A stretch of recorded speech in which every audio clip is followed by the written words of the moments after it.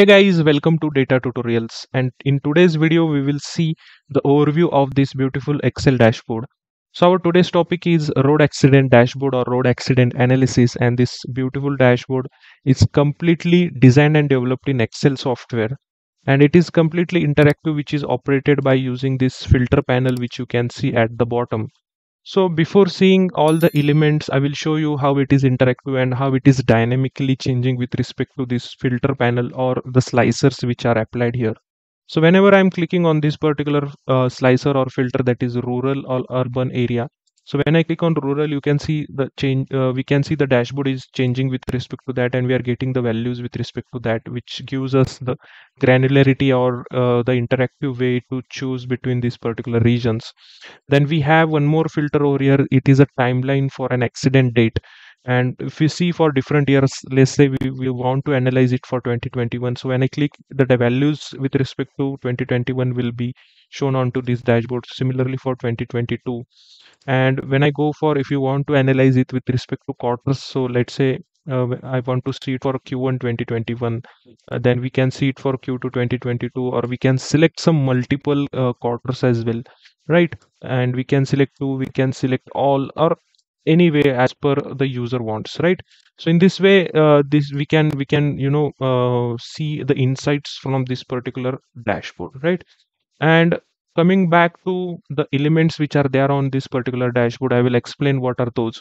So at the top, you can see this is the road accident dashboard is the title for the dashboard. Then we have here the total casualties, which is the overall number, which represents that after or when an accident is happened.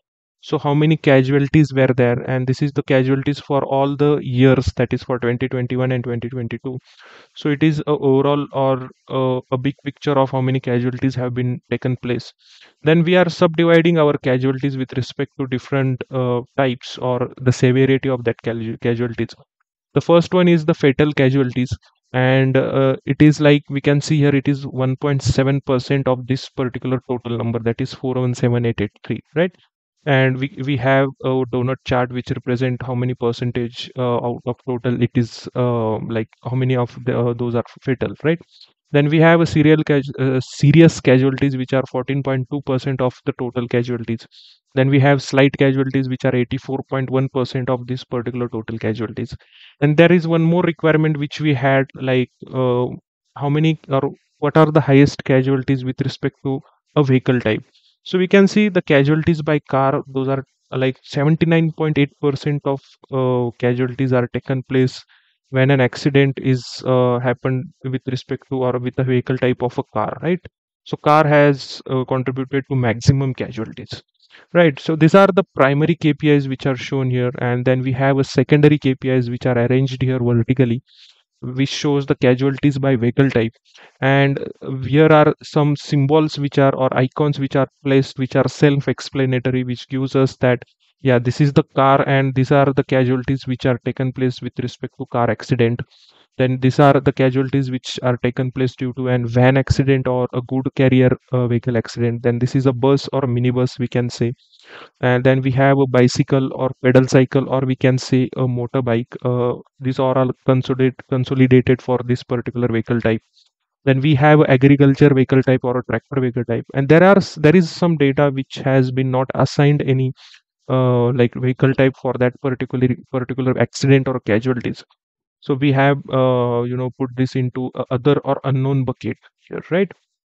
So this is something which gives overall idea, like with respect to a vehicle type. Then we have here is the current year casualties versus the previous year casualties monthly trend, and it is with respect to current year and last year how the accidents are taking place with respect to every month, whether they are increasing or whether they are decreasing with respect to the last year. Right. Then we have the casualties by road type. Like we can see the single carriage has the maximum casualties with respect to road type. Then we have it by road surface, on dry surface or wet surface, and snowy or foggy surface. How many accidents are taken place, right?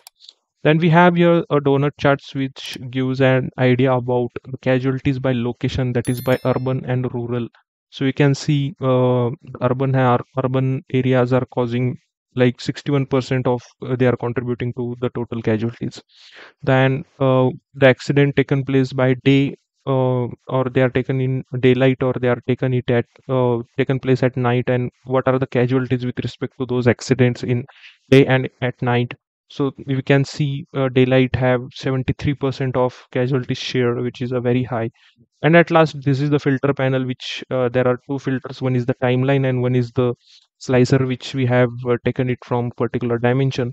And at left hand side, there is a vertical panel which gives us, or which help us to navigate between the different sheets available on this particular worksheet. That is, we can go like, when I click on this particular, this is the dashboard. When I click here, you can see this is the overall or aggregated data which we have used to prepare this particular dashboard. And if I want to go back to my dashboard, I can click on this particular first icon, which will take back me to my particular dashboard. So this is completely interactive and dynamic to be which you can see here.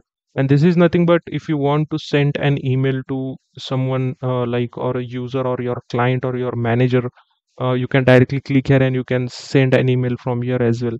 We have one more icon over here which will direct you to the Wikipedia page of the road accident analysis of Great Britain, right? So the data which we have taken, it is for Great Britain, and it is a completely dummy data. It is not a real-time data. It is not taken from any of the company or government website. It is just for practice. So the structure is same. Just we have added or manipulated the data which we wanted with respect to this particular dashboard, right? And so when I click over here, so you can see it takes me to this particular page of Wikipedia, which is a road accident in Great Britain, and it will give you the summary of different years with respect to different injuries happened. Right, so this is also a good analysis for you as well and for your client as well.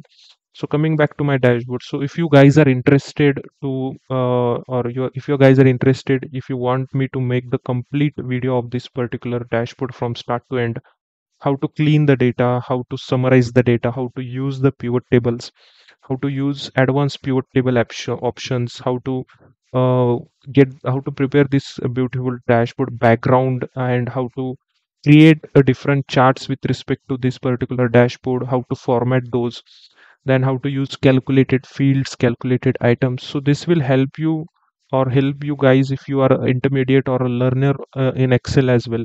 And if you are at an advanced level, this will also help you to explore some more option if which you haven't yet. So if you guys are interested, you can go ahead and like this video, subscribe my channel, and turn on the notification bell. So as soon as I upload the full video, you will get a notification and you can practice this into your system. So till then, goodbye.